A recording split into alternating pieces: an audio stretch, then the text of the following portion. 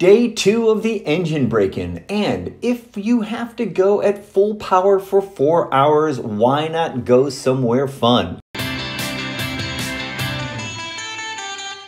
Marathon Key, Florida. This has been on my list for a while now, and this was the perfect reason to go. We had to continue the break-in procedure for another 6 hours, and we decided to eat at the coolest place we could go to. So the approach to Marathon Key is about as easy as you can get. You can't miss it from the air.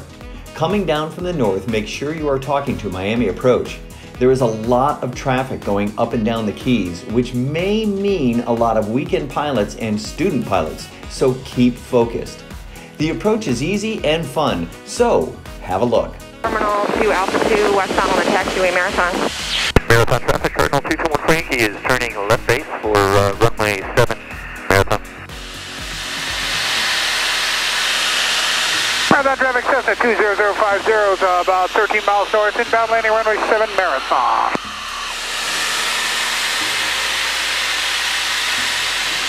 All right, flaps 5. Traffic, Cessna 1222 Bravo, clear the active runway 7.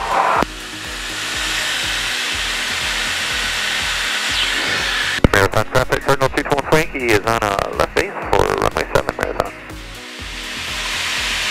Okay, it's good.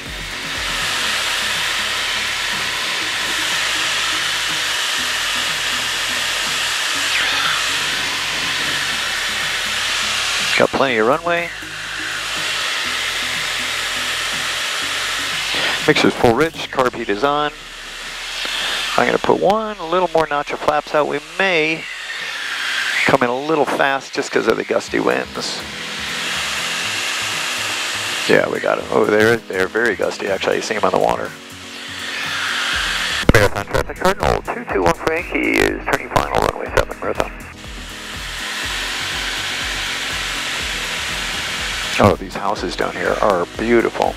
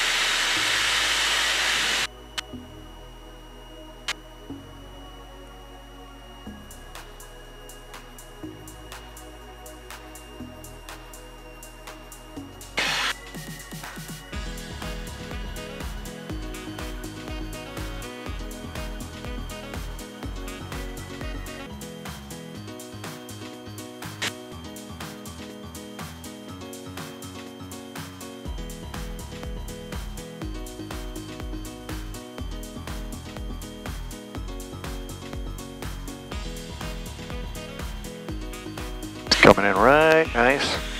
Airspeed's good. Little gusty.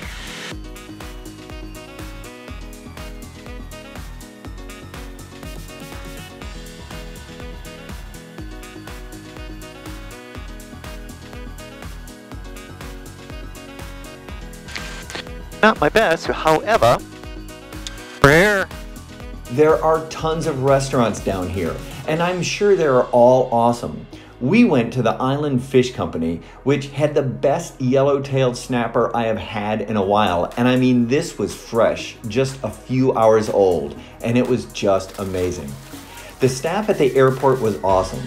One thing though, fuel is expensive at self-serve. It was $6 a gallon, and there's a 10-gallon minimum, or they will charge you a $20 fee. So depending on the type of airplane you fly, you may be better off. Now when you are leaving, keep density altitude in mind. I did not use any flaps on takeoff because the runway was 5,000 feet and I figured I had plenty of space. I reached 70, rotated, and watch what happened. Oh, he's off the runway. Yep. Okay. He's going straight out. Marathon traffic, Cardinal 2214 Yankee is departing runway 7 Marathon. Follow the ball. Oh my gosh, I got too excited there, didn't I? Just a little. Just a little. There's a right crosswind. Got it. 4,000 feet remaining, and 48 power is, we're at 2350 RPM, 67, and 72. We are almost up. There we go.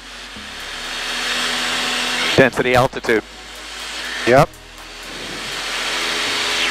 Density altitude, yeah, it's at 1,500 feet. She didn't rotate until 75. Marathon Travel, Citation 80 Juliet Hotel, 10 miles east of the field, inbound Marathon. The runway being 5,000 feet long does not get you out of adjusting for density altitude. It was only 85 degrees, so I can imagine what it would be like on a hot summer day. All in all, this was an awesome reason to go burn up 39 gallons of fuel for day 2 of the engine break-in. So, I hope you do this trip. It is purely awesome. And remember, if you are over 50, get up and get in the air. Thanks for watching.